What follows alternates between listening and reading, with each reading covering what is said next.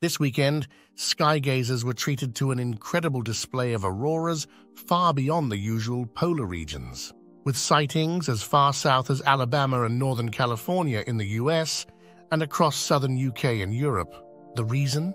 A massive sunspot region on the Sun known as Region 3664. This sunspot is so large it could fit 15 Earths inside it and was visible without magnification using solar eclipse glasses. This region triggered powerful solar explosions, blasting energetic particles toward Earth at incredible speeds, creating spectacular auroras. This activity is part of the solar maximum, the peak in the Sun's activity cycle, which can also pose risks to satellites and power grids. However, this time, we enjoyed a safe and stunning light show across much of the Northern Hemisphere, reminding us of our Sun's profound impact on our planet.